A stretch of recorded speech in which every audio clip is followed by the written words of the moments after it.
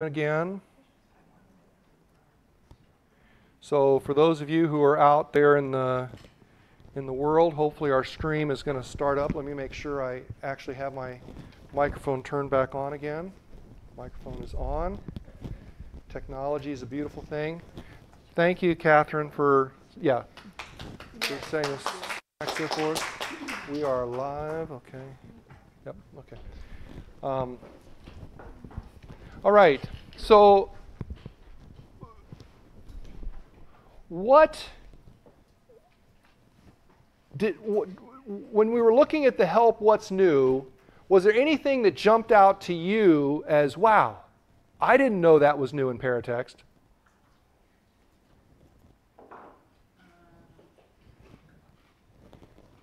Okay, there's silence. All the registration things, yeah. We're going to, again, tomorrow we're going to be spending most of the entire day talking about registration and migration and playing with it and migrating and killing and putting it back together and doing that. So we're going to talk about registration and migration. We're not going there. Anything that stuck out to anybody as new? Well, that's a bummer, because the rest of the day to day, what we're going to be talking about is what's new in Paratext 8. That was the topic for today, really, what's new in Paratext 8. This first session was really to try to get us just so that we're kind of on the same place in terms of getting around the interface a little bit, getting things around, how we see our windows. We're going to spend a lot more time on Thursday talking about setting up the windows and getting them organized and working with that. We're going to talk a lot more about some of the issues of how the menus work. But today, for the rest of the time today, what I want to do is take you through a series of discussions of what's new in Paratext 8. Now, there's a video on this. The video was done several months ago. It was actually done back in about October. It will cover basically the same thing. It lasts about 17 minutes. We're going to take the rest of the day. So you can watch the video if you want. If you watch the video, you'll be hearing me too. But it's whatever you want to do.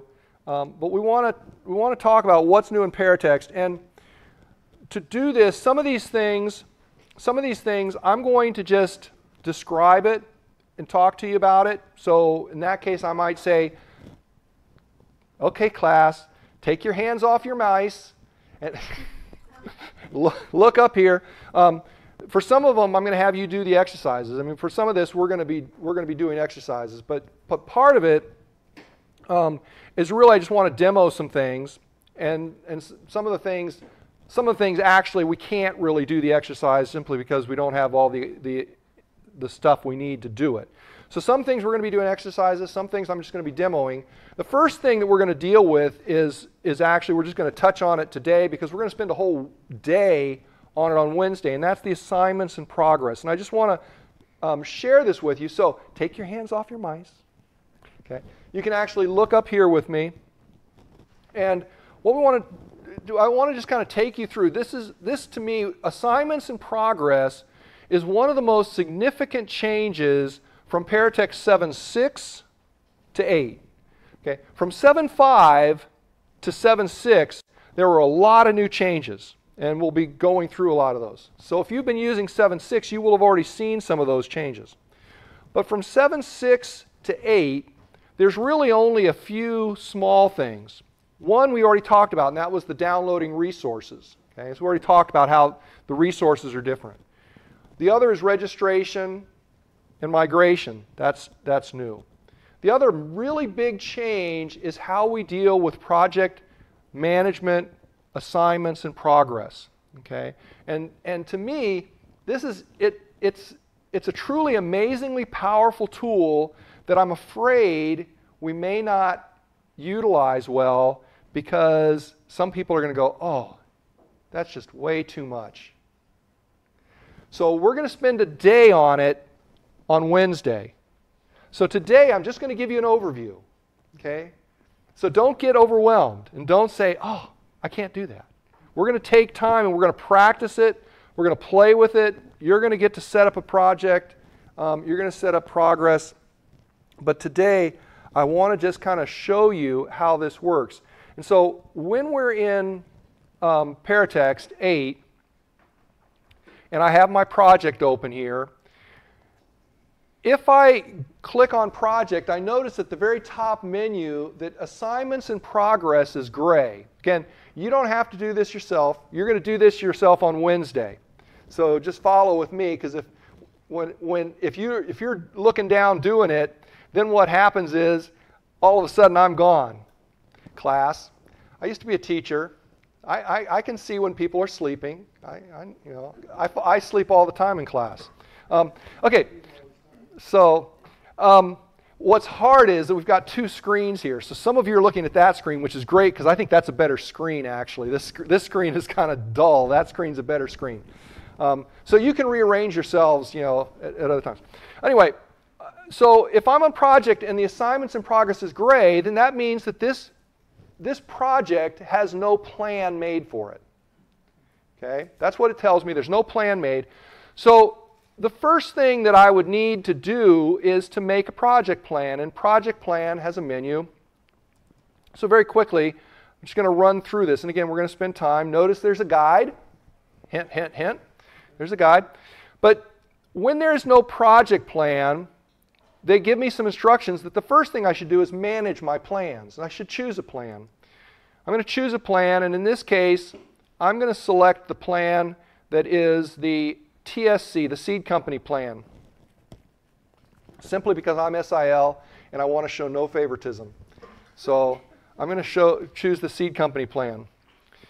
And when you prepare a plan, you'll notice that there's a series of items that are stages and tasks, and I'm going to copy that plan in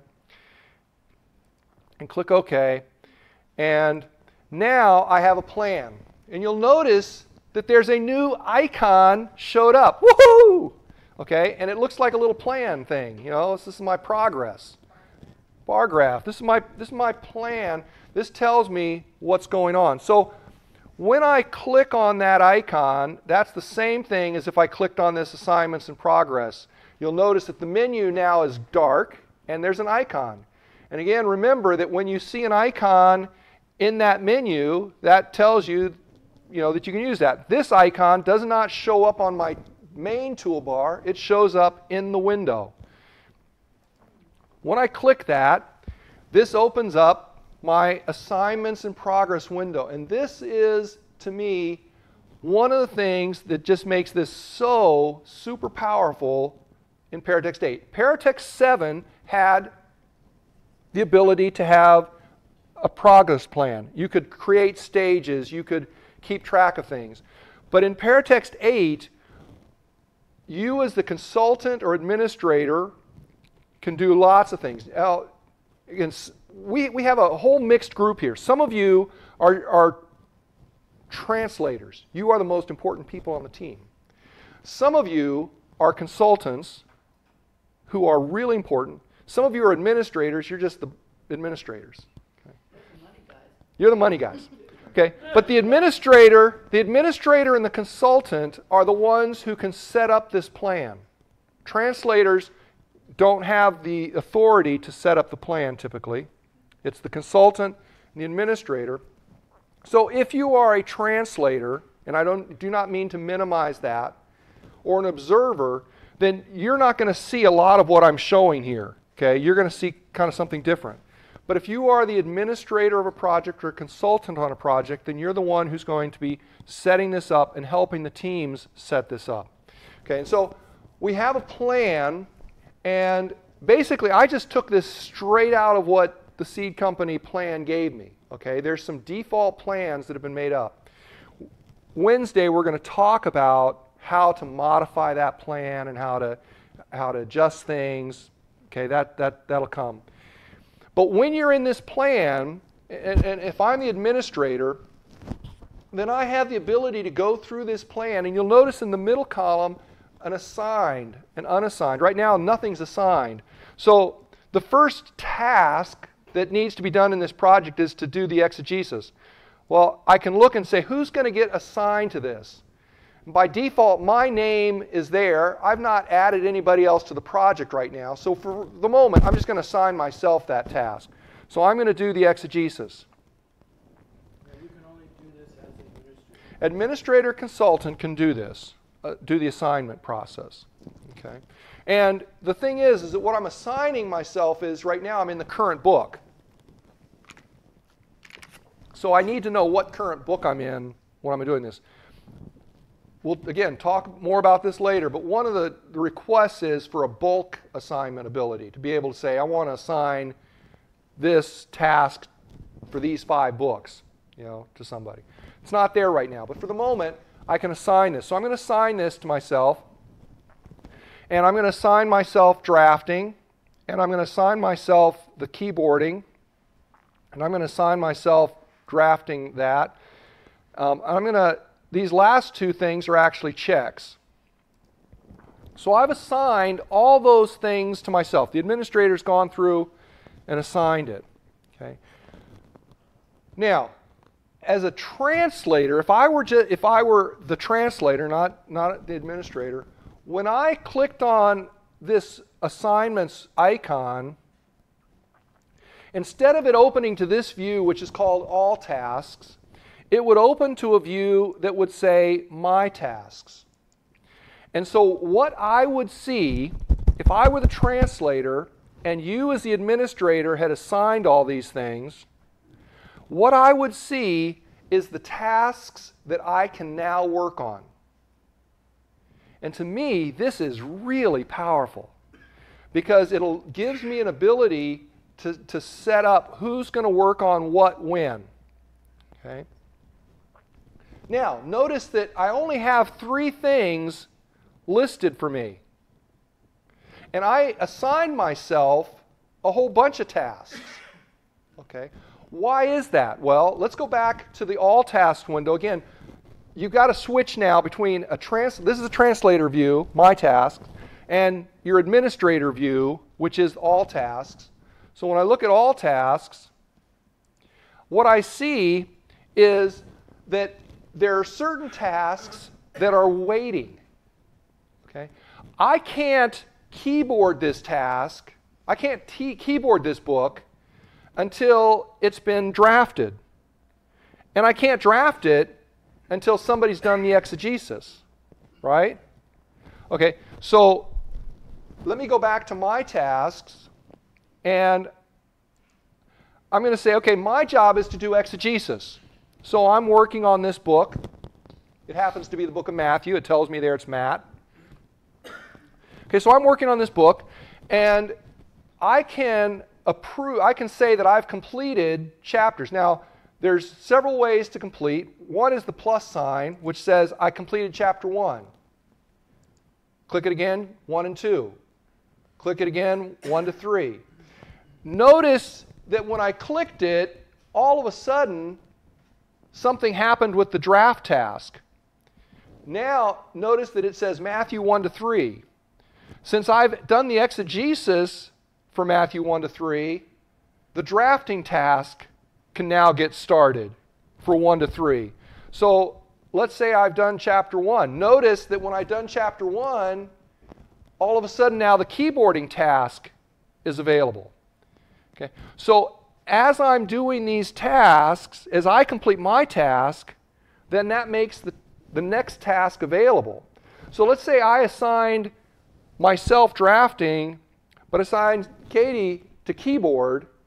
As soon as I click that I'm done with first chapter of Matthew, then that turns it over to her. So now on her task list, it'll say she can keyboard chapter 1.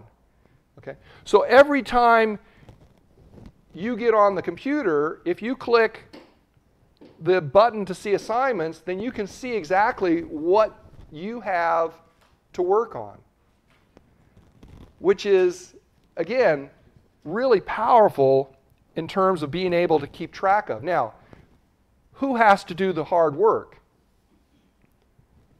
The administrator, in terms of setting it up. And that's what we're going to talk about on Wednesday is, again, how to go through that setup process. But with this plan, with this assignments in progress, we have a way to assign particular tasks or checks to someone, and then as those are completed, it can turn over the rights to the editing and stuff to the next person. So how can you do drafting without keyboarding and have Paratext recognize it? Okay, so one of the things that happens with this tool is that this tool makes use not only of things that you do in Paratext, but things that you can do outside of Paratext. So when we're talking about exegesis, the process of doing exegesis is something that you do really outside of Paratext. And the assumption in the seed company plan is that drafting may be done outside of Paratext. So in theory, I may give Mary, who's got her book here, she may be drafting this on her paper, and then she may give it to somebody else to keyboard, and they may do the keyboard. Now, it could be that those two steps might be combined. Right. So who puts in that she's done chapters 1 through 3? Well, either she does it, or you as a consultant or administrator would do it. If she doesn't have, she might not even have Paratext, but in that case, I wouldn't be able to assign. If she doesn't have Paratext, her name's not going to show up in the list. Right? So I would have to mark that she's done it. So I would mark that, okay, she's done it, we've checked it, so now it can be keyboarded, and we would put it in. Dave? You follow the seed company's procedure for all this. And Right. they're the ones that split it up between exegesis and drafting, right? Right. But you could also modify it so that those would be combined if you Right. want. Right. And so on Wednesday, we're going to spend a lot more time talking about the process of how to set this plan up, because in reality, what's happening is you've got this high-level plan. Right now, there's 3 major high-level plans. UBS has one, Seed Company has one, SIL have one. Seed Company, SIL worked together and said these are the stages that we agree to, and these are basically the tasks we agree to. But they're a little different, but basically these are where we're at. So there's these 3 high levels. But then below that, the area might say, well, okay, we're going to do this. So you might want to modify it that way. And then within the local entity, when you get to a particular country, you may say, well, in our place, we're going to modify it this way. And then obviously at the team level, you may say, okay, well, this team is here. One of the things that happens is that, for instance, you've got teams, I know there are teams that are finishing. So they've already done all the drafting. They're already past that. So when they start using Paratext 8, they may either just say, okay, complete, complete, complete, complete, complete, complete, or they may just take it out of the plan completely. Say, we're not going to even say we have those, so we've done it. We're going to have to look at those. Each team, each situation is going to be a little bit different in terms of how we adjust it. So we can set up, we've got these 2 views. My tasks show me what I have to work on and what needs to be done. Now, you'll notice that down here at the bottom, there's chapter, verse, and numbers and marker issues. Both of these say these issues. One of the things about the project plan is that not only does it include tasks that you want to complete, but it can include the Paratext checks run automatically. So one of the questions, one of the concerns for us is always, well, has this team run their checks? Have they run the checks that they need to look at for chapter verse markers and spelling? Have they done those things? Have they worked on the spelling? Well, you can include that right in the plan, and so then it tells me, well, there are 10 issues that need to be dealt with. And if I click on that link, because it's a link, it will actually open up a list of what those 10 issues are. So it can be fixed. Okay? And I can either assign that to an individual and say, okay, it's your job to work on those checks, or I could assign it to the whole team, however we want to do it. But those checks are there and built in. Do you have a question? Yeah, I wondered if you can kind of tailor make different kinds of checks. Right, and so when I'm looking, let me go back to the project plan for a second. When I'm looking at this plan, and I'm going to turn off the guide just to get the numbers out of my way so I don't have those numbers all over. Okay, when I'm looking at this plan, there's two tabs up here. One is stages and tasks. And so in here, and again, we're going to spend a lot of time on this on Wednesday. I can list what the stages are. These are the high-level numbers. And then what tasks are being done under each stage. There's also a checks tab. And on that checks tab, this lists basically all of the major checks that are in Paratext. It doesn't list everything because there are checklists and things that we'll again talk about. There are other things that can be looked at. But all these checks, and so here I can say I want this check to be run at this stage. This indicates the first stage it'll be run at. So for instance, the chapter verse check gets run in the drafting stage. When you're drafting this, you want to make sure that you got all your chapters and verses and things. You don't want to, you don't want to get to final typesetting and discover that you're missing chapter 23. You know, that's a bad thing. It happens. So you're running this check right in the drafting stage. What happens is if you get it cleaned up, it's all fixed, okay? So you go through, you fix everything, which we'll be talking about checking later on. It's all fixed. If later on when you get to stage 4, somebody accidentally deletes a verse, that check will still get run. So everything that gets run early gets run every time, okay? But this repeated words check doesn't get run until you get to that stage, okay?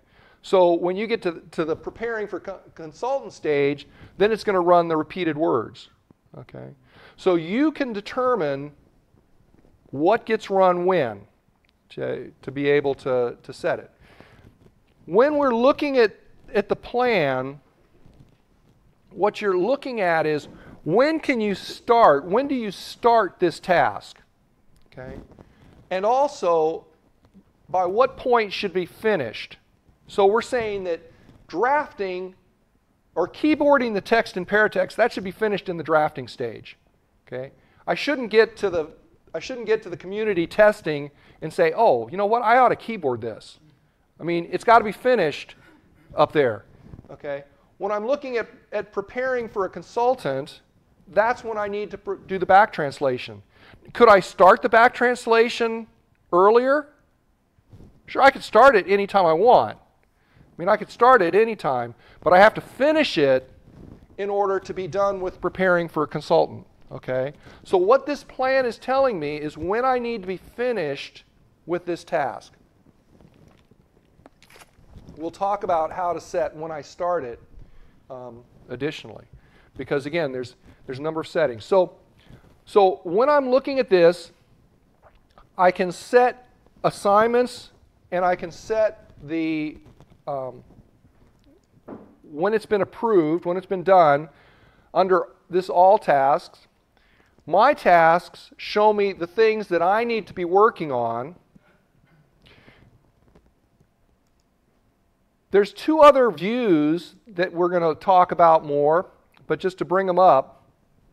The stages view, or stages table, is a table you'll notice that it's loading everything here. It's loading all the books.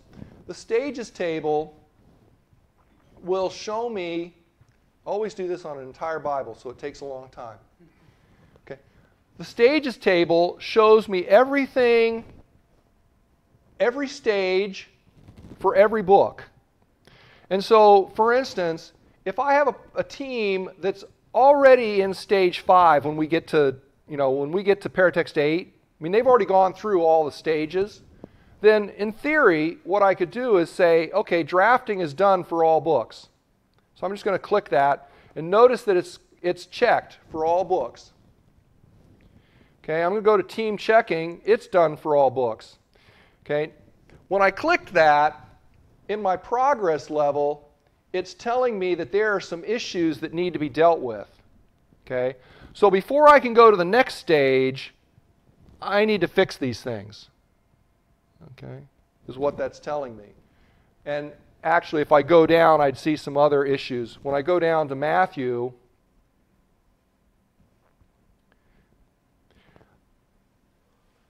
I notice that I have a parentheses here in Matthew showing me that there are issues that need to be dealt with there. So stage 1 has some issues that need to be dealt with, and stage 2 has some issues that need to be dealt with.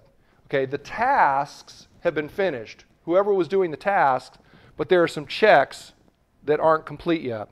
So the stages table gives me a way to work with a lot of information, and the task table gives me a view of the particular tasks in the book that I'm in. So I'm in Matthew, and I can see that, okay, exegesis. We've done exegesis on all the chapters.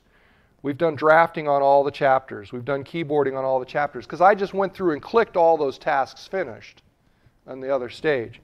So we can see what needs to be done. So it's a view that gives me a bigger picture. Can you see the issues from this view? This view, I can't see the issues. Okay, so part of this is you have to kind of work back and forth between different views to see what needs to be done. When I'm here in this all task view is where it's easy to see the issues that are pending. As an administrator, I can see all of it. And for all these other stages, you'll notice there's simply an arrow that lets me see where I'm at. Yeah. So you can't click all if you haven't resolved problems from an earlier stage. Is that what you're saying? I'm saying, no. In the stages, I could click all tasks and say all the tasks are done, but the stage won't be complete until when there's issues. So like right now, when I open this up, I'm still in stage 1 and it says I'm in progress. Even though all the tasks are marked completed now, I have issues that need to be resolved before I can actually say I'm in stage 2. Okay? One of the reasons for this process also is so that at a higher level organizationally, we can say, okay, this seed company project is in stage 2. Okay? This seed company project is in stage 4. And if we say that, everybody knows what that means because we're using the same plan, we're using the same stages, we're using the same information. Up until now, when somebody says, well, yeah, our project is almost finished. Oh, okay, what does that mean? Have you done this? Oh, no, we haven't done that yet. Have you done this? No, we haven't done that yet. Well, what does almost finished mean? Well, we did all the keyboarding. Okay, have you done the consultant check? Well, no, we're almost done with, So what does it mean? Whereas now, with this plan, if I say, I'm done with stage 4, and we're using the same plan, then that's very clear. What does that mean? Okay. Can you come up with a percentage then as project is 35%? So, how can I see where I'm at? That's a good question. Thank you, Lewis, for leading me into that. Under project, there's also a project chart. And in the project chart, look at that. It tells me that Genesis, I'm 31% done, and etc. And it gives me the place. Now, in order to really get my numbers, I would need to fill in some end dates. When do I expect to end this? When do I expect to start it? So I need to put some dates to it. But this will give me a chart that tells me basically where I'm at on this team progress. This is by book. I can also look by book and stage. So if I look at book and stage, then I can see that for Genesis, I'm done with the tasks anyway for the first 2, but I haven't done anything yet in these last stages. Okay, so I can very quickly see where I'm at, or I can go to a forecast line chart, which isn't going to give me anything useful because I haven't set it up in the registry. And so in order to do that, I would need to register the project and set the dates. But so I can get a progress chart that shows it. Now there's one other place that I can get information here, and that is under Tools. One of the things that the developers of this program have not tried to confuse us by putting things under different menus. That's not the goal. Okay. But there's some things that are specific to a project, which are found under the project menu. So my assignments and my forecast charts and things, those are under the project menu because those relate to this project. There's another tool found under the tools menu called Project Health Report. And the Project Health Report, by default, it's going to bring up the project that you're on. So it does relate to that project, but it allows me to also bring up other projects. So I could, for instance, say, I want to also see this project and this project and this project. This window that you're seeing is a very common window in Paratext 8 where it selects different projects that you want. What's in the left, what's in the right is selected. You select by either double clicking or clicking and clicking the arrows to move it over and back, so you can move things back and forth. And I can move things up and down the list by clicking on the up and down arrows. But so I've selected several projects that I'm responsible for. I'm the consultant on these projects. I want to know where are they. So I've done a send receive so that I get all their information. And I click OK. And Paratext goes out and it's looking at some major indicators. It's looking at where they're at with their stages in their tasks. It's looking at where they're at with their spelling, where they're at with their biblical terms, where they're at with resolving their notes. And I'm just kind of fudging until it finishes here. And it's going through each project, looking at these indicators, and then it gives me a health report for each of these projects. And tells me, in the first case, it gives me the stages that are being worked on, and it tells me what percentage of that stage has been done. Okay, so very quickly I can see that. It tells me what my rate of progress is. It tells me if I've got notes that haven't been resolved. It tells me how many spelling words are marked correct. So you can see I'm not doing very well on spelling in any of my projects. I've only got one that's got 8% marked correct. Everything else is still unknown. Okay, how am I doing with biblical terms? Okay, well, again, I haven't rendered any biblical terms, so I'm not doing very well. Very quickly, I can see kind of what the health of these projects are. So for you as a consultant or an administrator on a project or a translation coordinator or something, this can be a very quick way to be able to get a report on a whole series of projects to be able to work with. And you'll notice that up in the upper left-hand corner, there's a print icon, so you can print this out if you need to give it to someone who is not immediately on the project. Questions, Ann? Can translators see the health of the project just of their project or not? Yes. Anyone can actually see the health of any projects they have on their computer. And you can do it for just one, you don't have to do it for multiple. Right, so I could have just chosen that one project, or I could choose 2 or 3, depends on what I want to do. Translators making a report to the committee that's overseeing them, they can bring up something like this and show, this is what we've done, and this is what we haven't done.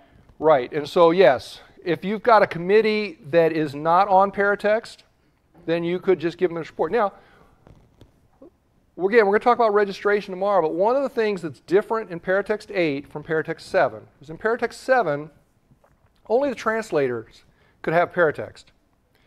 Now, literally anybody in the world can get Paratext.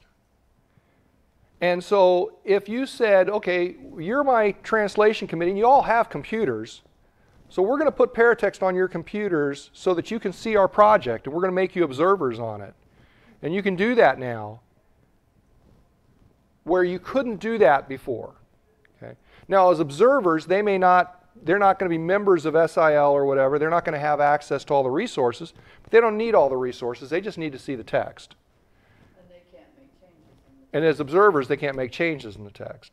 They can't even write notes as observers, but you could add them, whatever. But if you've got people and you're saying they're our committee and they don't have Paratext, they don't even have computers, they don't even have internet, they have nothing, but we want to be able to give them a report, then yes, you could, as a translator, you could print out that report and say, here's where we're at today.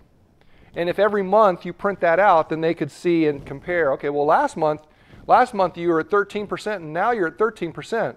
And the month before that you were at 13%. What's going on? You say, oh, well, we were on vacation. You didn't pay us. See, we would move faster if you paid us. But you say, well, we were at 13%. Now we're at 33%. Now, so you have a way of keeping track of it. Other questions? How much internet access do these checks? Is it like before where you don't need to have internet access? What I've just shown you there, none of that requires the internet. Okay, that's all just on your computer. Okay. Now, obviously, if I'm going to share with you, so I'm going to do a send receive so that you can see what I've done, then that requires a send receive. But what I'm doing now, this is just on the computer. It's just on the computer. So this is assignments and projects. We're going to spend, like I said, we're going to spend all day on Wednesday talking about this. On the checklist, is that all manually checked off? Is any of it automatic when Paratext knows that this, part of it is done, it'll check it? Yeah, so okay, just as an example, if I go to the book of Acts, I think I don't have any issues here. So when I go here, notice that when I went, it opened up to stage 2 immediately, which means that stage 1 is done. And if I click on stage 1, you'll notice that for chapter, verse, and markers, there are no issues. So Paratext didn't find any problems with the chapter, verse, and markers in Acts. And so it says, good, you're good. Keep going. And it takes me right to the next stage. In Matthew, I have issues. And so it's going to stop me there and say, okay, wait a minute, you got issues. Deal with these. Fix these, and then you can move on to the next stage. Is that what you're asking? Yeah, but when you have the list up with all the little pretty boxes, Mm-hmm. are any of those boxes going to be automatically checked off by Paratext? Okay, so if I'm in this stage table view that you were talking about, this one? Yeah. Okay, what it's showing here is it's showing me tasks, not checks. So in stage 1 in drafting, there are 4 tasks. There are 2 checks that aren't being listed. Okay? But those show up in this progress that tells me that in this stage there's a check that's got errors, it's got issues. So in the boxes themselves are showing me tasks. If that, there's a distinction. We'll talk about more. Can Paratext tell if something's been keyboarded automatically? No. Physically check. No, you have to, yeah, okay, yes. If that, is that what you're asking? Yes. Okay, sorry. Yes, when there's a task, when there's one of these boxes, Paratext doesn't know. Keyboarding would be a good example. You might say, we're going to make that automatic. But how would Paratext know that you've keyboarded the entire verse?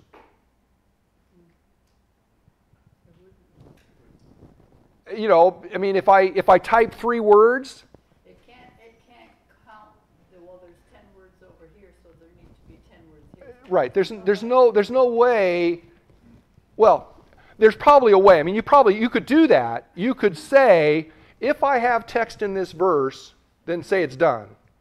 And so it could just say, okay, well, you're supposed to have text in 20 verses, and you've got text in 20 verses, so we're going to say it's done. That wouldn't be very satisfactory because of all the issues. Tell you though that certain key terms were entered in that verse. If you've done your key terms, it could tell you that those key terms are there, but that's typically not one of the issues that you're looking at. Is there a place anywhere that helps the administrator or the translator, whoever is doing the tasks, to remind them to update it every day? Yes. Oh, good. We'll talk about that.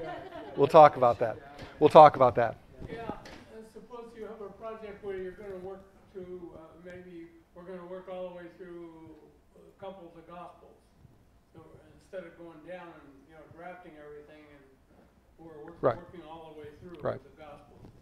How does that work? Well, I mean, basically it would be the same thing, because what you would just see, you'd just be looking across instead of looking down. So if I'm looking at Genesis, I can also come here and say I've completed all the stages. Okay, so I could click that, but now it's telling me that there's a bunch of things that need to be complete. There's a bunch of issues that need to be completed. You wouldn't have key terms and stuff like that all taken care of. Right, but so when you're looking at this, you can either look at it from the book view or from the stage view. Okay. So again, we're going to spend a lot of time on this on Wednesday. What I want you to capture is this is one of the new features. Okay? To me, this is probably one of the most significant new features. And my hope is that teams will actually make use of it, because it's truly powerful. But it's going to take some work, in terms of getting it set up and getting things assigned and working with it. Yeah. Is there an upper limit in the number of issues in a book or in the whole project? Yeah, if you get more than 1,000 issues, it says you can't use Paratext anymore. No, there's no upper limits. I mean, it just, obviously, you can only have so many missing chapter verses. I mean, there's a limit to how many verses there are. So if you're missing all of them, that you've reached your limit. But there's no limit. It'll, if you got 40,000 errors, it'll tell you got 40,000 errors. It won't let you work on 40,000 errors at one time, but it will be there. Okay, so what I want you to do now you can put your hands back on your keyboards. We're not going to do assignments and things. We're going to do that Wednesday, but we're going to move to the next new thing, which again, if you've used 7.6, how many of you have used 7.6? Okay, so less than half of you use 7.6. So the rest of you won't have seen this necessarily. In Paratext 7.5, when you opened up a couple of windows, so what I'm going to do is I'm going to open up, again, I'm going to open up my MW project, and I'm going to open up the Darby. So to open up projects, I go to File, Open Projects. I'm going to open the Darby and the MW. In Paratext 7.5, there was no way to necessarily note where I was working in another project. In Paratext 7.6 and in 8, they introduced what's called text highlighting, which means that when I'm in a particular verse in the text, that verse will be highlighted in any other text or resource window that's open, which is really handy sometimes, because you go, oh, that's where, yeah, here's where it is. So what I would like you to do is open up, make sure you've got open on your screen the MW project and the Darby project. And I'm going to give you a hint. I'm going to give you we'll talk about this later, but I'm going to give you a secret.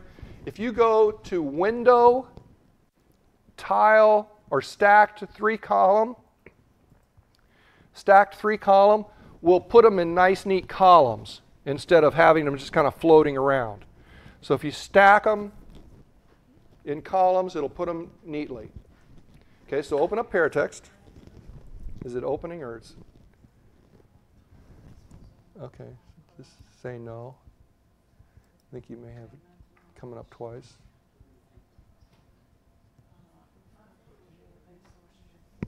Let's see, just click it there once. Yep, click it. Yeah, okay, there you go. Okay, now go to File, Open, Project Resource. The highlighting is so faint, is there any way I can make it? Ah. I can hardly see that, I can't either. but it is highlighted. Yes. Okay, we'll talk about it. Okay, so you should have two windows open on your screen at least. I don't see MW. Right there, MWEBT. Oh. MW, and when you're opening projects, let me again mention that if you go to File, Open Project, when you see your resources, you can use the Control key to select multiple projects. Okay? So you don't have to open them one at a time. You can use the Control key, hold Control, or you can use the Shift key and select a whole string of projects if you want to open up multiple projects. So you don't have to open them one at a time. You can use Control to select them, Shift to select a range. That is standard Windows behavior. That happens in almost all Windows programs. Okay, standard Windows behavior to select. So you should have two windows open. Everybody with me? Darby and the... Okay, so if you click on a text, so I'm in a verse, and if I click on a verse in 1, you should see it highlighted in the other text. If I click back in the other text, then it should highlight the equivalent verse back and forth. So whichever text I click in, that text my cursor exists in, the other text is highlighted. Now, somebody asked the question, they said it was so faint they can hardly see it. Okay? So, if you go to Tools, Options,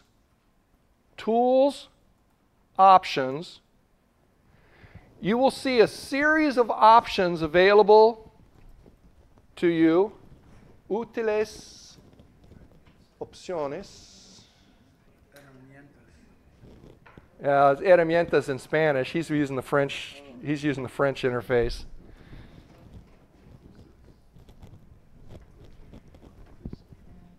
Options. Yeah, options.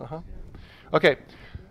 In this, down towards the very bottom, and again, notice the guide. Everybody see the guide? Most of us don't even pay attention to it. You know, we open this up, we don't even pay attention to the guide. Look at number 9. Number 9 in the guide. If you go down on the right side to number 9, it tells you what this does in terms of highlighting. If you uncheck that highlight current verse, then it will simply turn it off. Okay? So, and we'll talk about in a second why you might do that, but you can turn it off. But you'll also see the brightness in number 10. So for me, light is sometimes very faint. So you can choose light or bright. And if you choose bright, you have to restart Paratext. I just clicked in a different verse and it showed up darker. Well, I suggest when it tells you to restart Paratext, I suggest you do. Because there are certain features and things that sometimes don't act quite fully right. They act mostly right, but not completely right. So it's not a bad idea when it tells you to restart. Okay, so, but as some of you found, if you click in another verse, it may come brighter. So all of a sudden now I've got it bright. Does that work better, Pat? Okay. I can restart it. Okay. Yes. Did not automatically close it down for me. Okay. Is it brighter? It looks the same. No, it won't automatically close it. When it says you have to restart, when you say you have to restart, it won't automatically restart. You have to do that. Now, this works great when I'm in just a verse. This isn't necessarily the best thing if I'm in, say, an introduction or a glossary or something. Because if I'm in verse 0, which is the beginning stuff, which might include an introduction, what it's going to do is it's going to highlight the entire thing in yellow. That may be annoying to have everything in yellow. So let's say I'm working in the glossary, which has no verse numbers. Then I may want to turn off highlighting while I'm working in the glossary so that I don't, it's just not all yellow, and then turn it back on. Okay? But when I'm working in verses, this becomes a really useful thing because right now I've just got 2 texts open, but again, if I were to open up more text, if I were to open, say, 4 more texts or 5 more texts, the nice thing here is that as I go to verse 1, then verse 1 gets highlighted in every other text that I have open. Okay? So I can very quickly locate the information about those texts. So this is a new feature in 8 that wasn't there in 7.5. Okay? To me, really handy. Another highlighting, there's 3 highlights that we can use in Paratext 8. One is highlighting the verse, and I'm going to close this down. Again, here's where I have 2 choices to close stuff down for me. I either close each one individually, or I'm just going to use my blank window and then go back and open the project that I want. So I had the Darby and the MW. Okay, so I've got these 2 windows open. Everybody should have those 2 windows open. Okay, so one of the other highlights that's available to us is called the Biblical Terms highlight. And so I'm going to go to John 1:1. So again, remember there's multiple ways I can get to navigate, but I'm just going to click up here and go to John chapter 1, verse 1.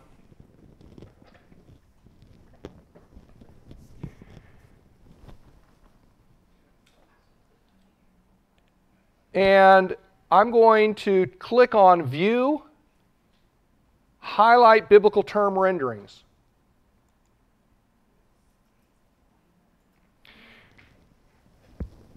Highlight Biblical Term Renderings.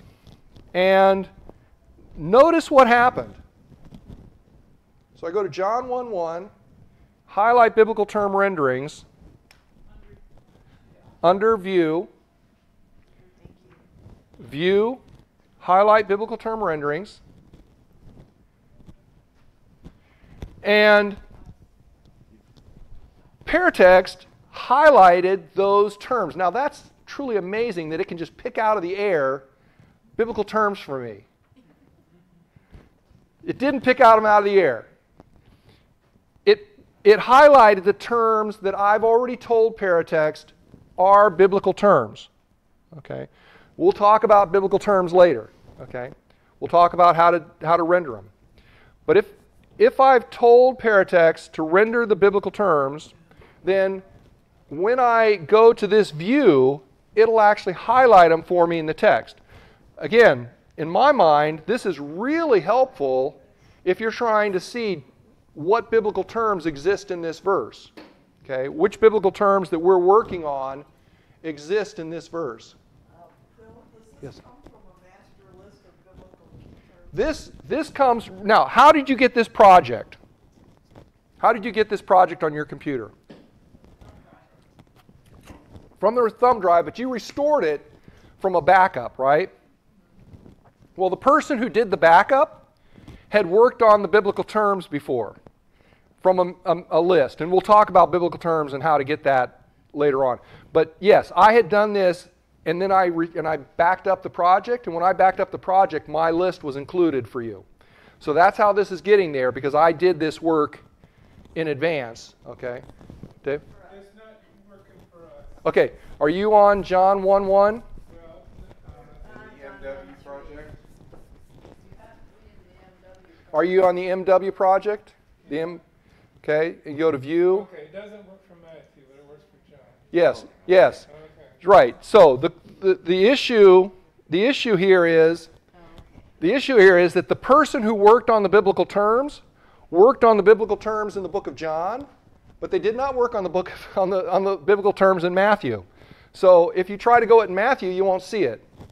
Okay, it works here because this is where we're working. So what I want you to capture again, yes, Lynn. Is there a way of doing it if you just want to highlight one?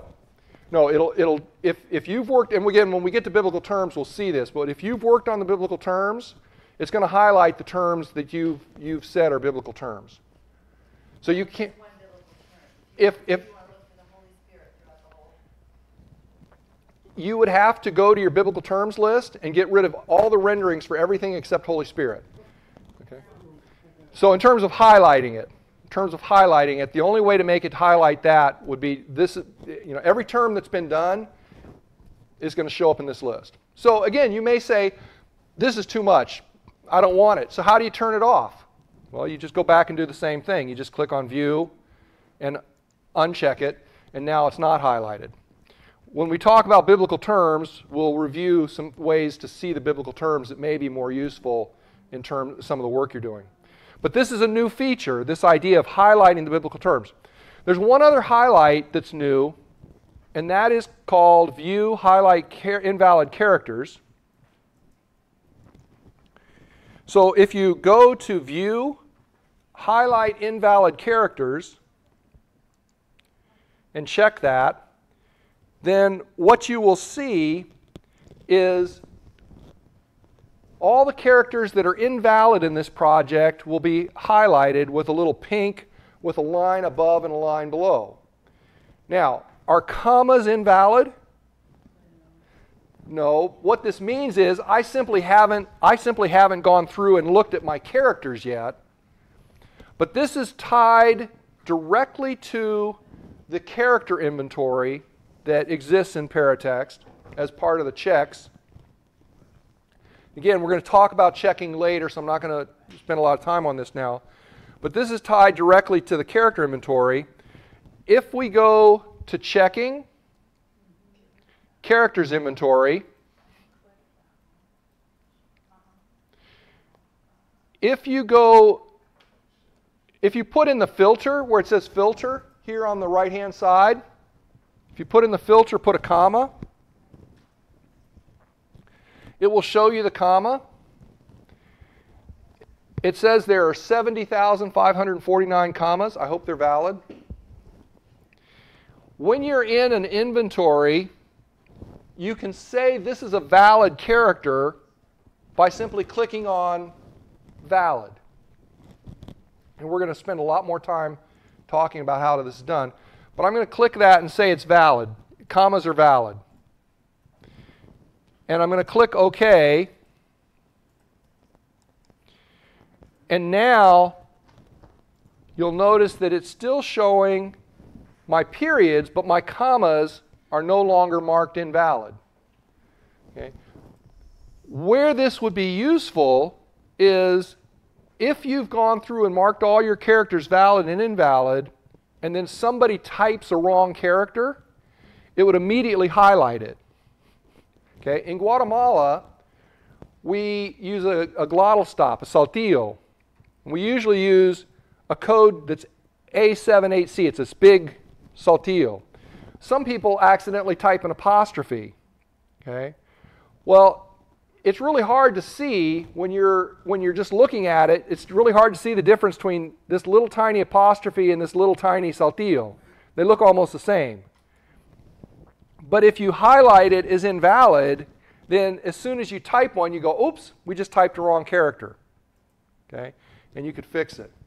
So this is something that you probably wouldn't want to turn on until you've gone through and done some of your checking and your inventories, and then you use this as a follow-up to check it and make sure it's right. You can also, this is a shortcut, you can also get to that character inventory by the right click on your mouse over that character. Right. If you have an invalid character here, thank you for reminding me of that.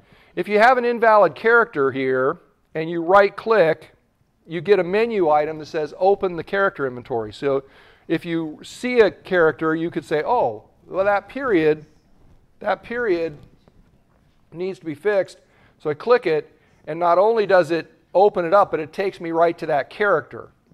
And so I could say, well, periods, they're valid, and click OK, and now I can see the next characters that are invalid or inappropriate. Questions?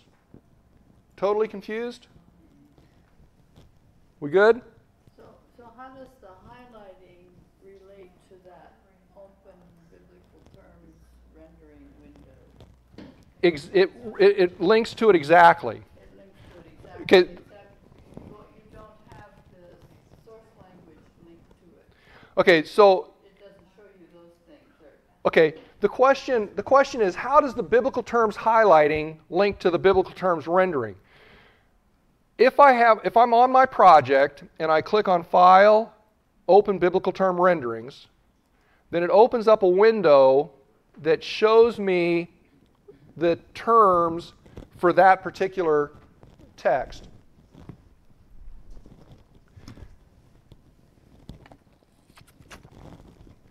And so in this case, my screen's not quite big enough to see it, but I can see that I've got these terms.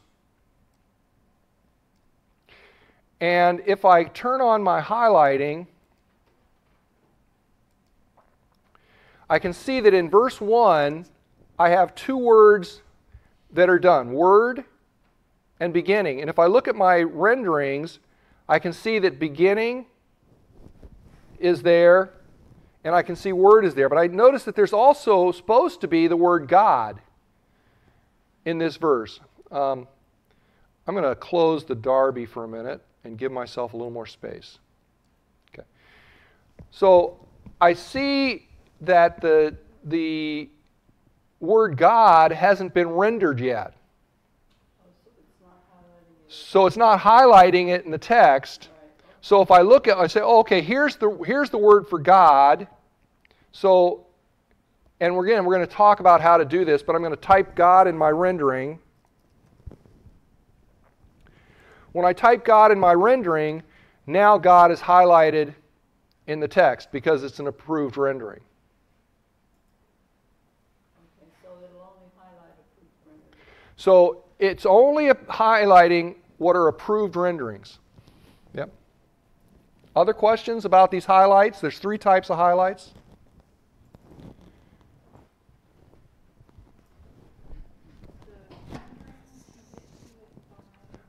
Well, the renderings we got to under File, Open Biblical Term Renderings, but we're going to have a whole half a day talking about the biblical terms. So again, we'll catch that. My challenge and my frustration, I think I've said it and I'll say it again, but the challenge is that there's so many pieces here, and in order to do this piece, you really kind of need to have this piece and this piece and this piece and this one and that one. But I can't give them all to you all at one time. I'm trying to give you just a fire hydrant's worth, not a waterfall worth. Okay, I'm sure some of you are feeling like the fire hydrant's overflowing right now. But hopefully by the end of our time together, you'll feel more comfortable with all the pieces. But we haven't gotten all the pieces yet, so hang in.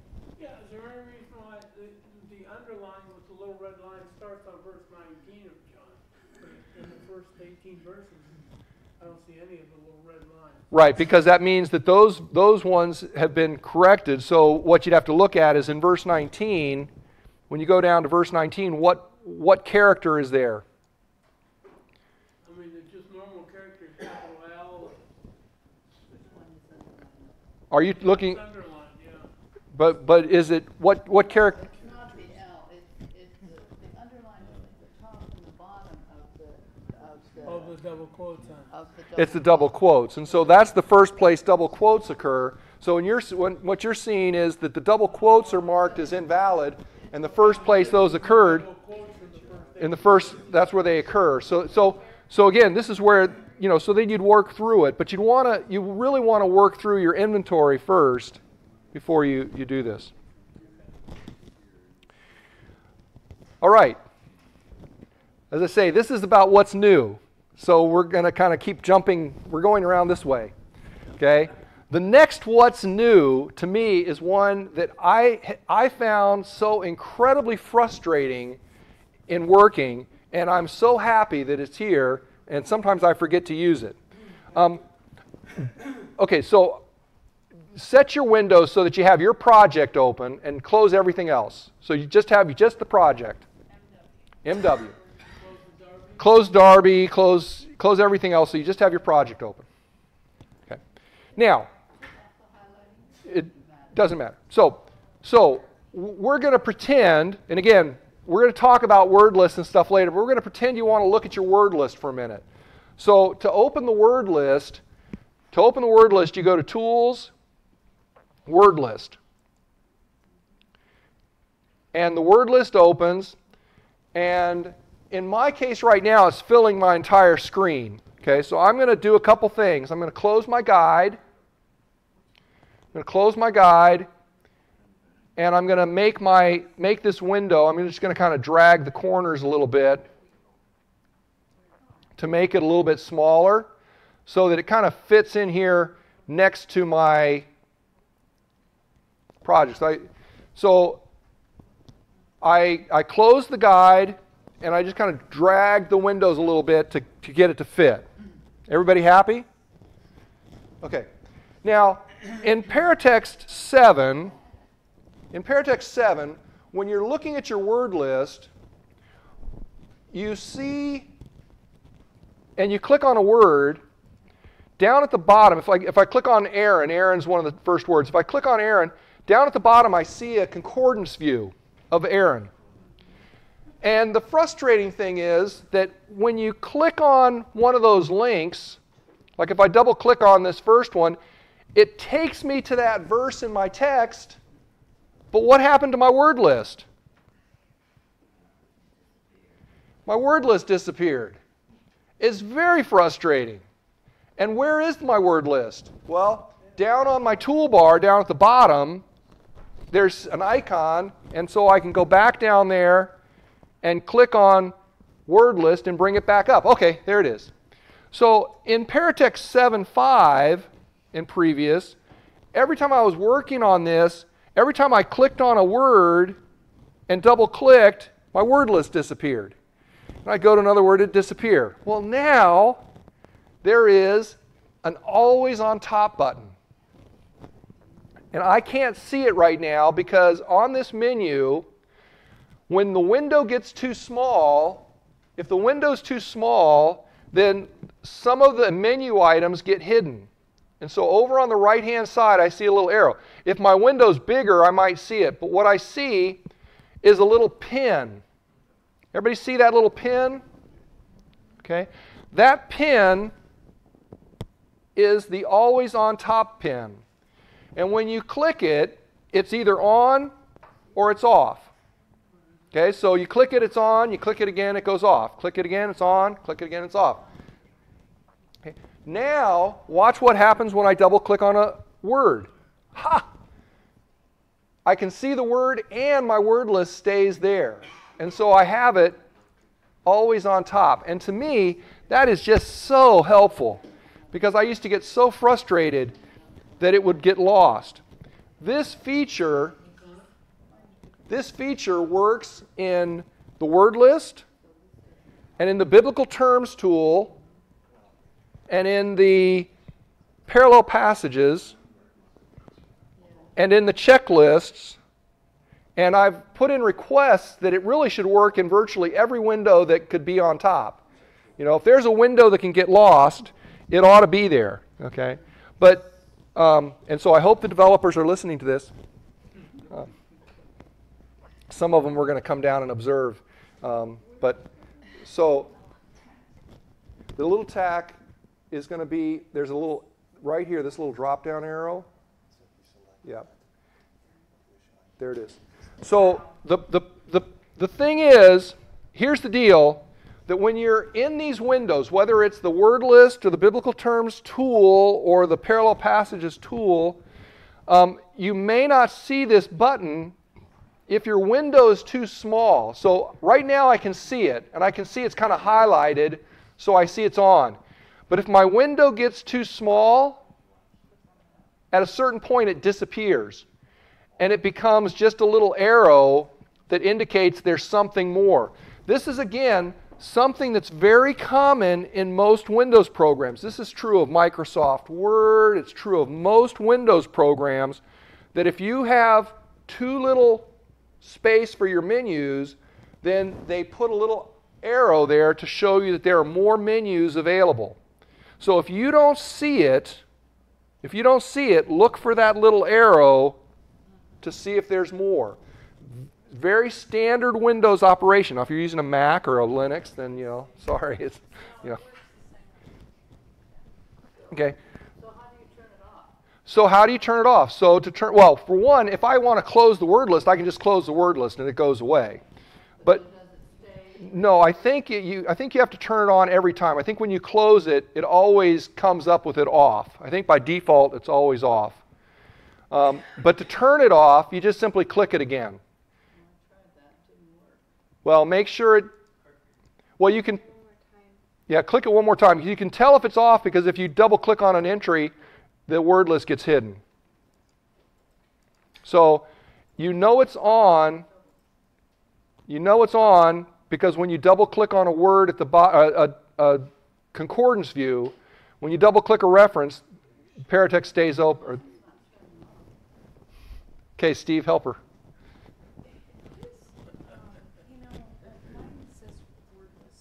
Right.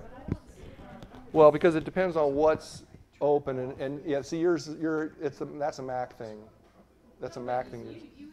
Well, but see, if he goes here, click down here, Kaviti. Click down here, on these two. So you can see there's the word list. But the way this handles it, Linux handles it differently. You're in a Linux view, and he's in a Windows view. Windows doesn't do it that way. It's one of the things. Okay, questions about the always on top? Again, we're flying. We're flying through some things, but the whole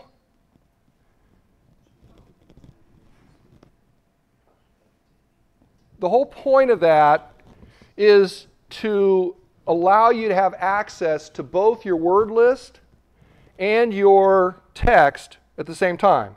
Now, if you have two monitors, you can take your word list and stick it on the other monitor.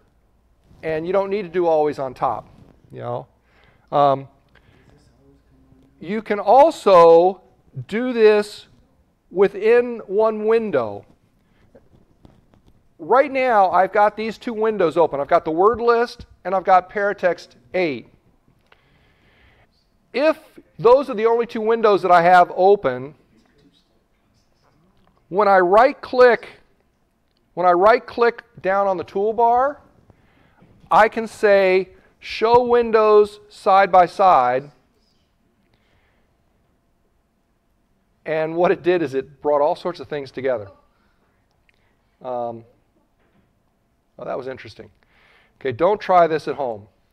Okay. But what I can do is that I can take these two windows physically and put them next to each other in Paratext. Now, notice what happened to my Paratext project window. It got really small because I had set mine to be a stacked 3-column, so I might want to go back to Window and stack it with 1 column. Okay, so now I have my text and I have my window. So there's two ways that I can have my word list and my text next to each other. One is that I just tile the two windows so they're tiled next to each other. Okay. Or I can use the always on top button and put it next to each other. Which one's better? It depends. It depends on what you want. One reason that I don't like this view is that with this view, I've lost part of my menu structure for Paratext. Okay? So for me, and I also have made my word list really narrow. So for me, I probably would want to go back and make this big like I had it and bring this word list down. And again, I've got to change my menus so that they are stacked the way I want them.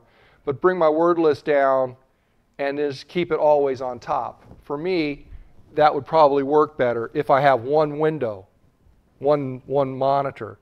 If I have two monitors, then I would simply take and drag this window off and I'd stick it on the other monitor so I could work. Which is better? It depends on you. Okay? But what I want you to see is that there's a little icon on the word list that you can keep it always on top so that it's available to you. Oh, you're just waving. And that's the tack. That's the little tack. That's the little pin. Always on top. It's the always on top pin.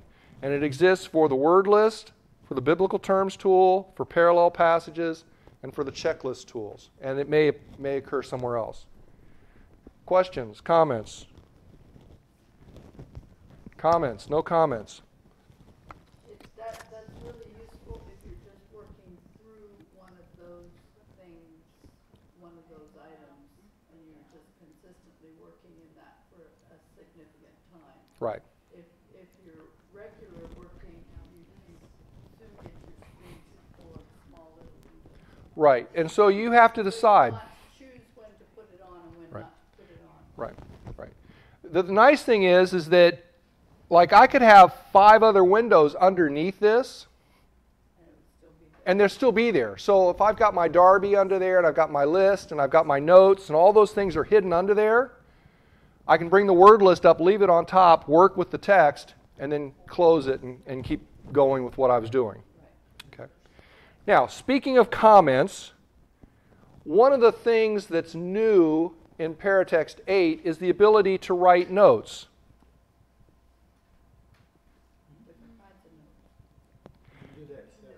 You could write notes in 7, but could you write notes in the word list? No. In 8, there is now an ability to write notes directly in the word list and directly in the biblical terms. So, you're working along. Those of you who've used Paratext 7 hopefully know you can write notes. We're going to talk about notes later, but you can write notes on a word or something. But when you're working in the word list, sometimes you come across the situation where I need to write a note about this word, okay, in the word list. I want to say something about this word in the word list, or this word in the biblical terms list. Those are called discussion notes, and since I happen to have the word list open here, we're going to go ahead and talk about the word list. So I'm looking at Aaron, and I think, I don't think Aaron's spelled right, but I'm not sure what it's supposed to be. So I want to write a note to the team about that. In front of the word Aaron, there's a new column that is a question mark. This is your discussion notes. And if you hover over that little icon, it says double click to create a spelling note. Okay? So that little icon in front of the word gives me a place where I can double click and open a note. Now this note looks exactly like standard project notes, except you'll notice there's no place to assign this note to anybody. These notes do not show up in the project notes list. So when you're writing project notes, these are separate. These notes are attached to the word list or the biblical terms. So I can come in and say,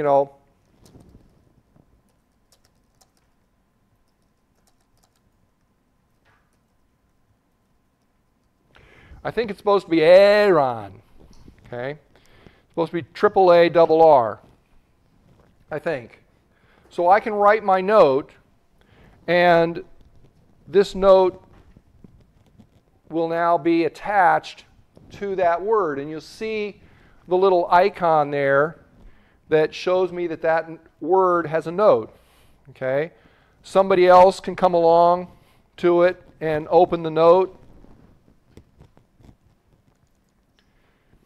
and say, yes, I agree, no, I don't agree. You can have the discussion.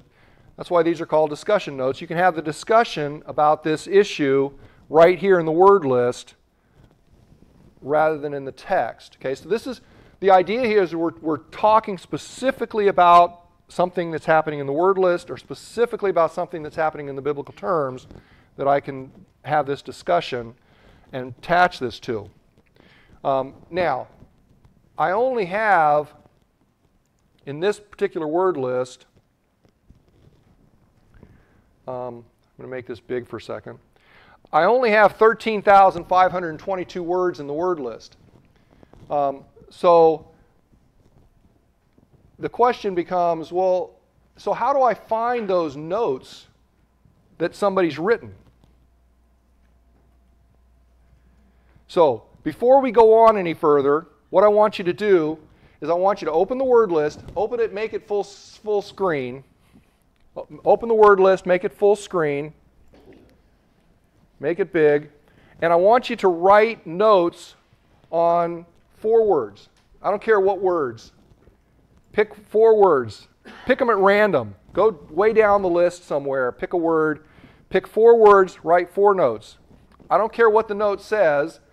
In fact, many times when I write notes, let me show you quickly how I write notes, just so that you see. If you write notes carefully, it takes a long time. Here's how I write notes. There's a note. When we're testing something, this doesn't have to be perfect, okay? So writing a note could be just something quickly. So just quickly write 4 notes on 4 words.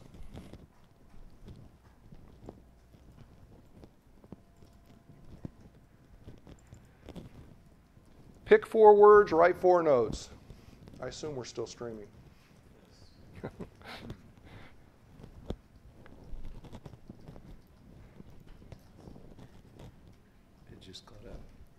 Yeah. Yeah, it's about 30 seconds behind. So if you're listening to that, it's like, okay, this is really weird. Okay, I guess, well, I better do this too, huh? 4 notes. Okay, we'll pick a word there.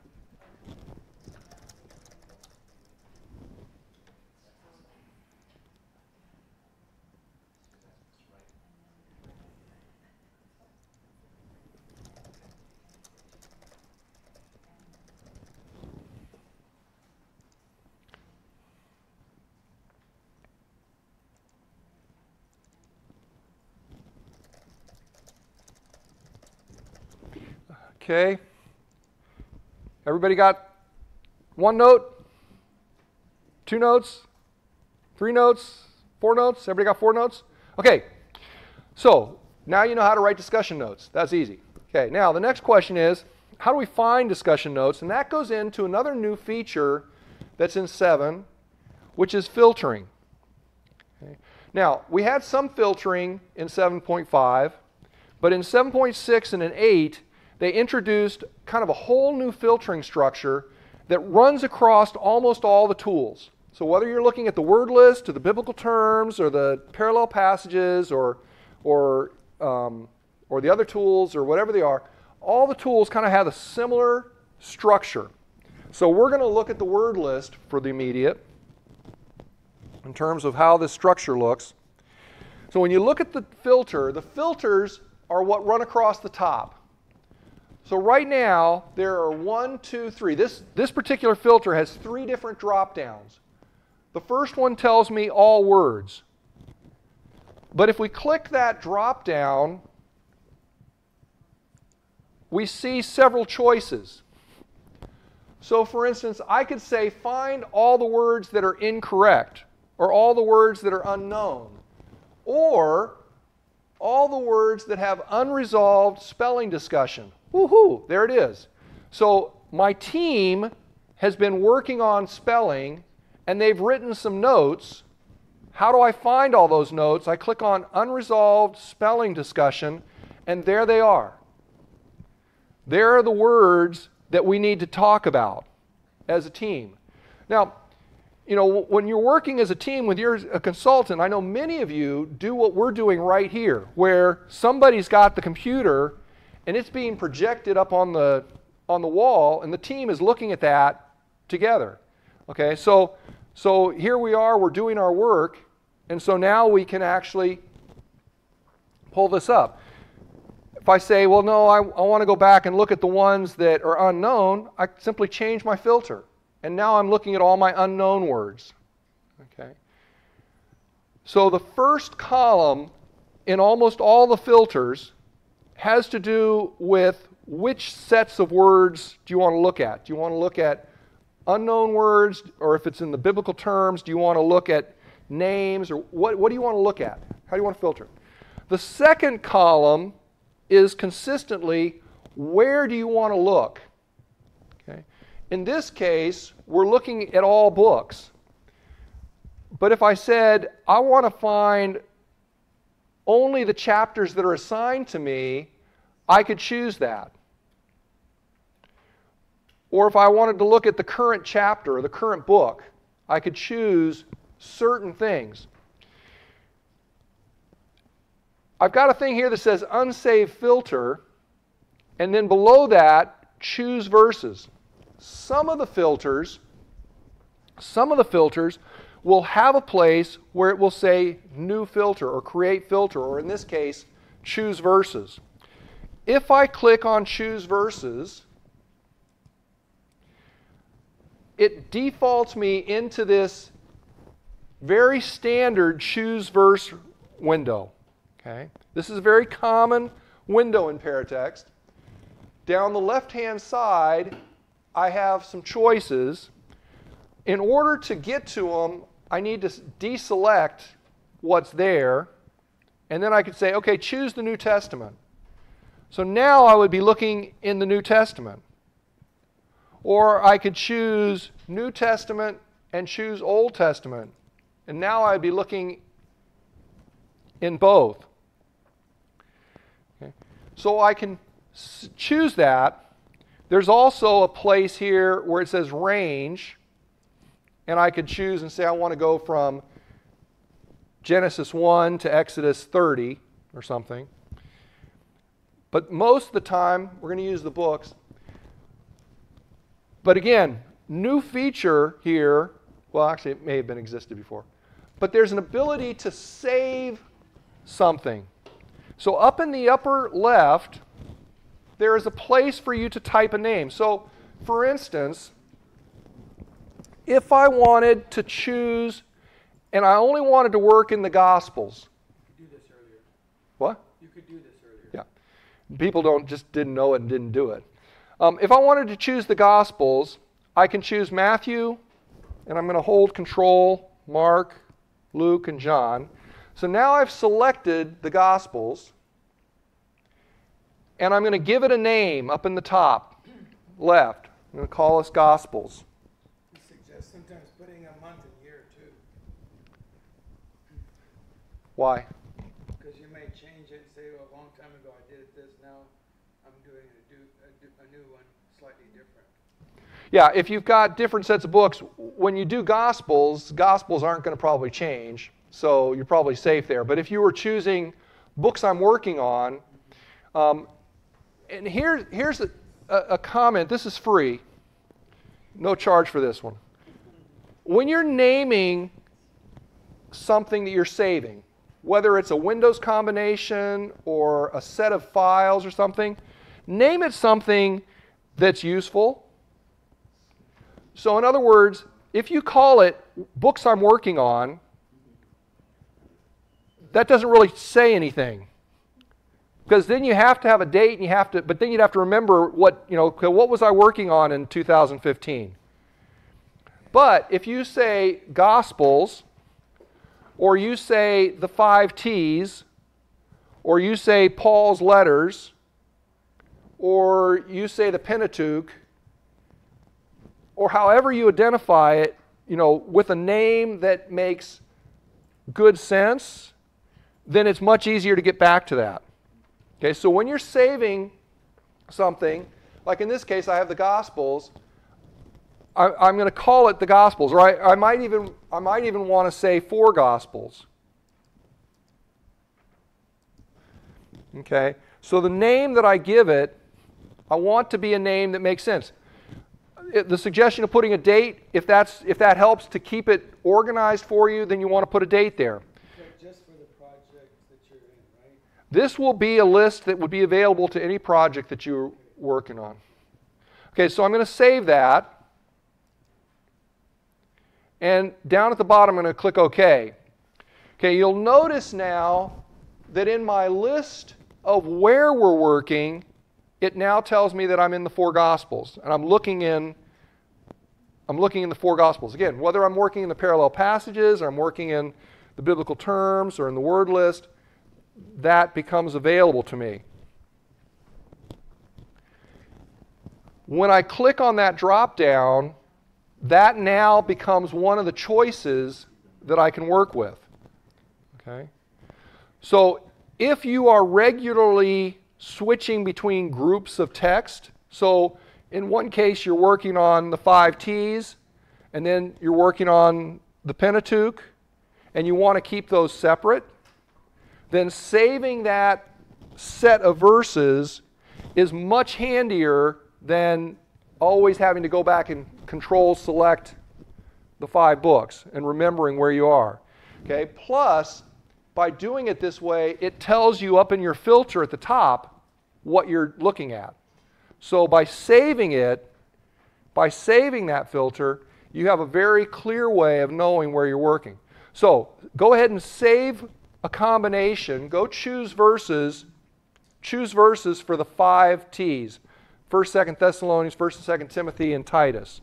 So choose one and call it the 5 T's.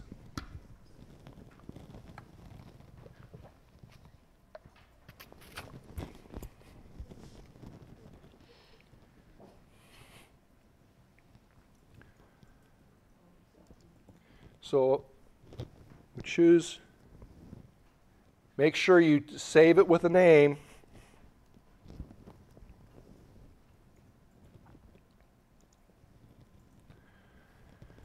So save a combination for the 5 T's.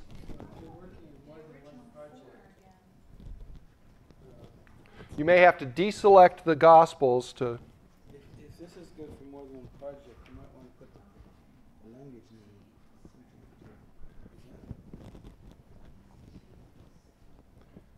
So this is good for more than one project. It should be. I'm pretty sure it is. Steve, isn't it? Or maybe not. No, actually, this may be just project-based. I think so. I think it's project-based. It's a word that's based on that. I think, well, okay.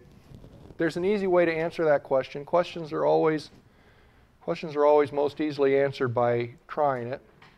So I'm going to change and go to another project. And I'm going to open my word list.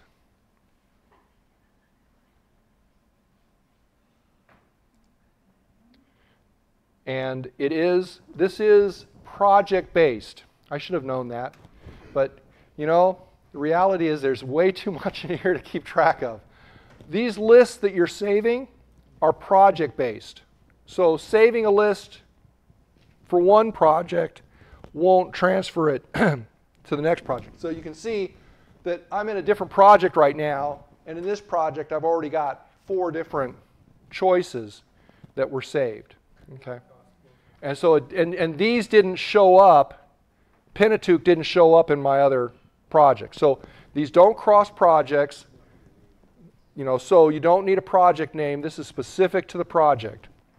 But it does go with the project, so when you share it, then it should be available. So when you do the parallel passages tool, and you just wanted to check the Old Testament quotations, you could pick all of the Old Testament. Right. And then say the book of Hebrews, and then save it as OT quotes in Hebrews. Yeah. Parallel passages. That could be very useful. Right. Right. Yeah.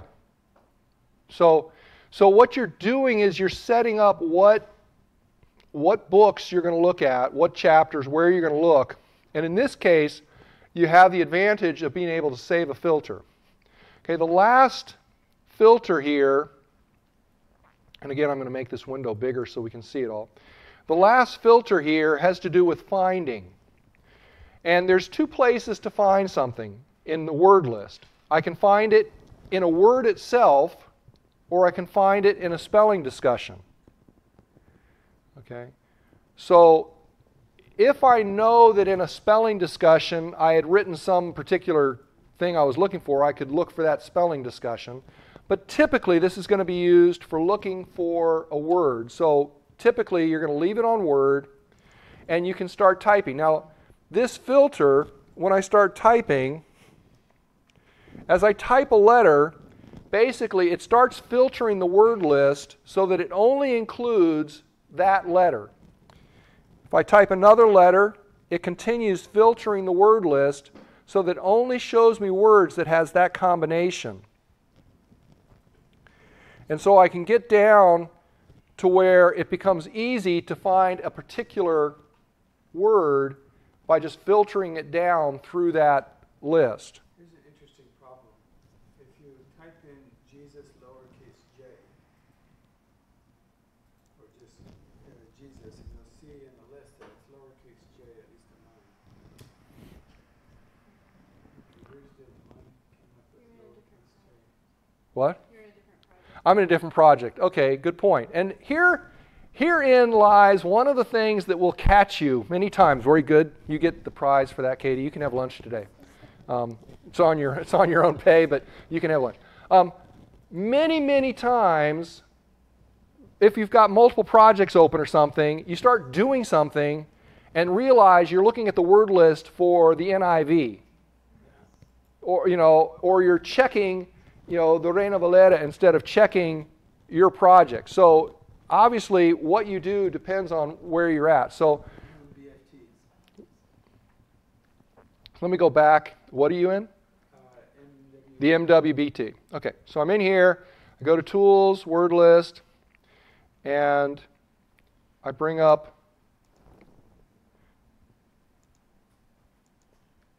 Jesus.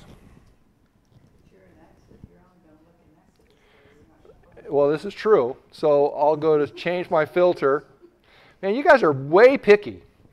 Okay, you guys are way picky. Okay, so I go to all words. So again, it's important to know what filter is in place. If my filter is Exodus, and I'm not going to find Jesus there. I mean, he was there, but Okay, I have to have my filter, and so again, the filters are wonderful things, but they will trip you up if you are in the wrong place. Notice now that the filter for the find over on the far left tells me that what I'm looking for is a find word Jesus. Okay, and it's in there.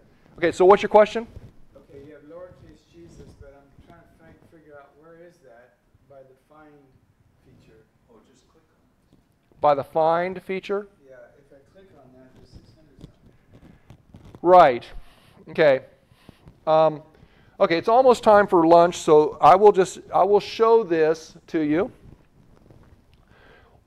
One of the things that happens is, so I look at Jesus, and Jesus is lowercase, and we all know that Jesus is uppercase. Except for bar Jesus.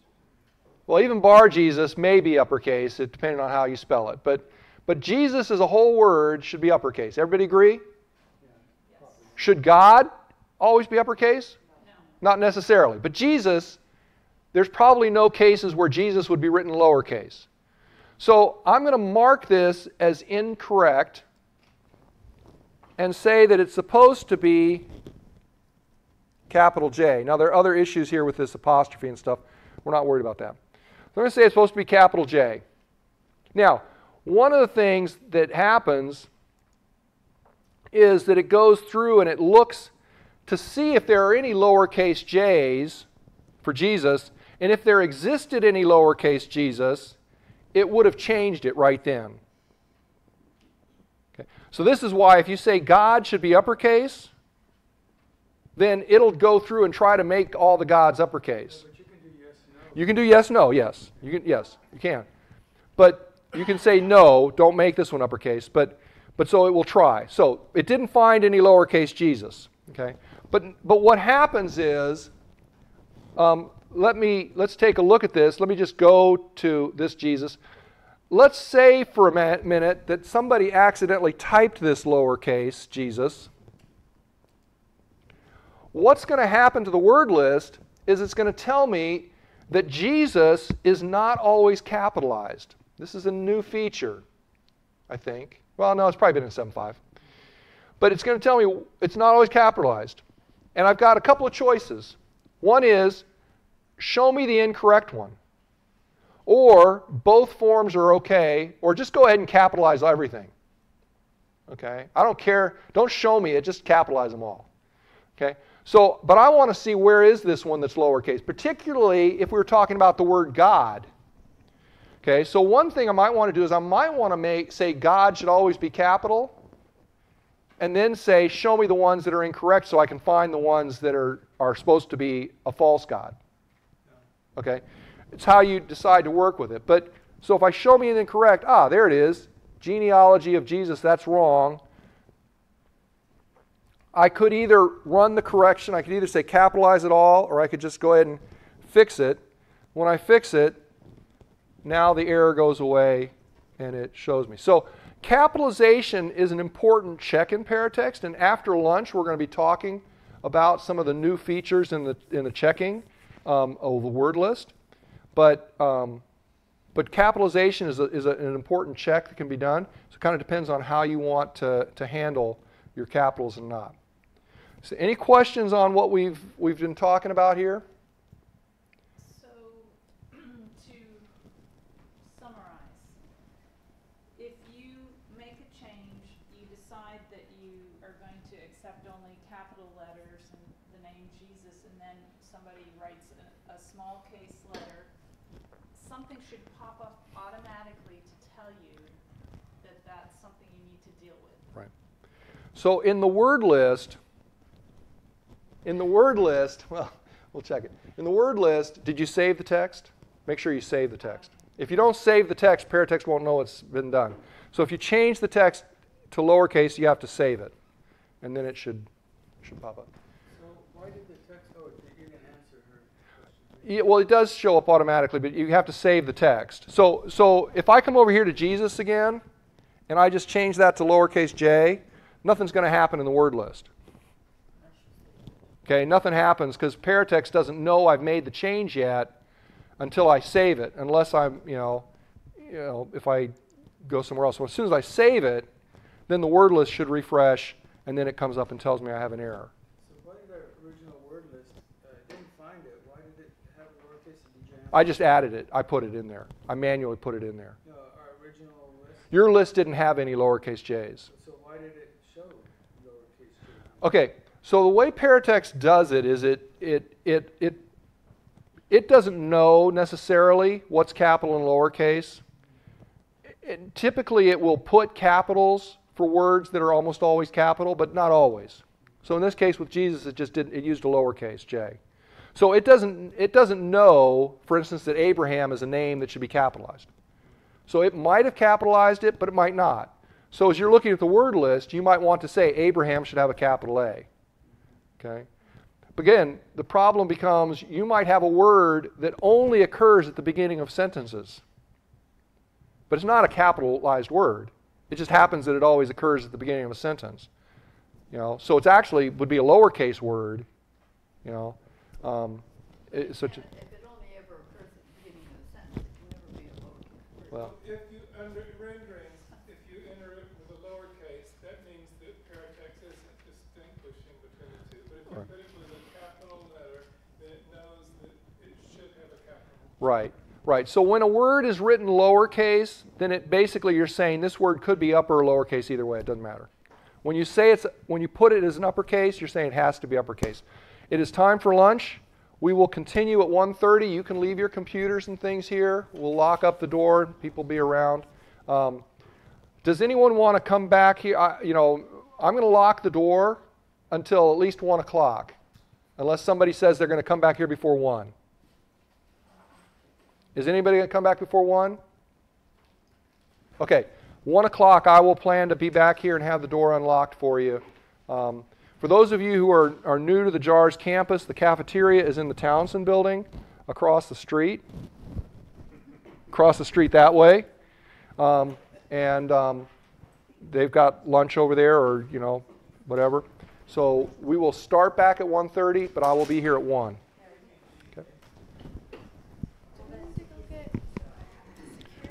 The security, for those who need security badges, get those at after about 3 o'clock.